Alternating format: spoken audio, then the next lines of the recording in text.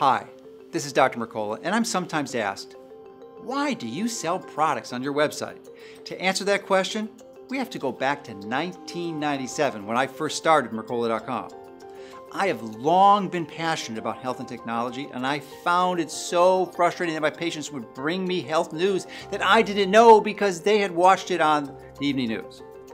I soon realized, however, that I could access this information in the same time as the media through their web, which was only a few years old at the time.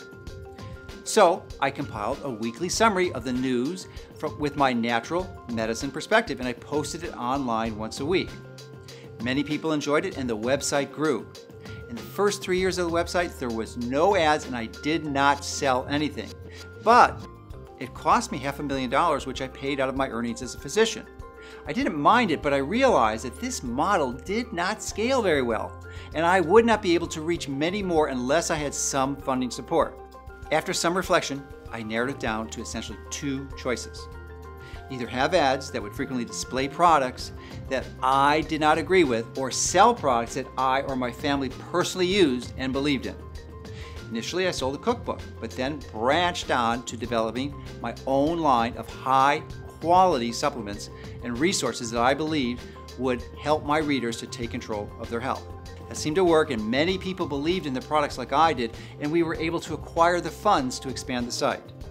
And for the last 11 years, we have been the most visited natural health site in the world with over 10 million unique visitors every month. About 5 years ago, I realized that merely sharing information wasn't enough, and I needed to become an activist and take a leadership role in addressing serious roadblocks to your health.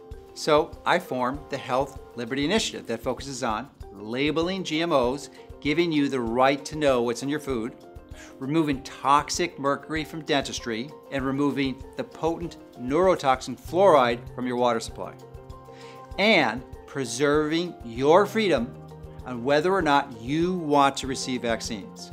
So all the nonprofits that support these efforts require funding, and to that end, I donate 15 to 20% of the profits we earn on anything you purchase from our store. So you have the confidence of knowing that you are helping to support not only health freedom for yourself, but for all those that you love and care for. So I'm very grateful for all your support that you have provided for our site over the years, so we can truly make a difference to help you and your family take control of your health.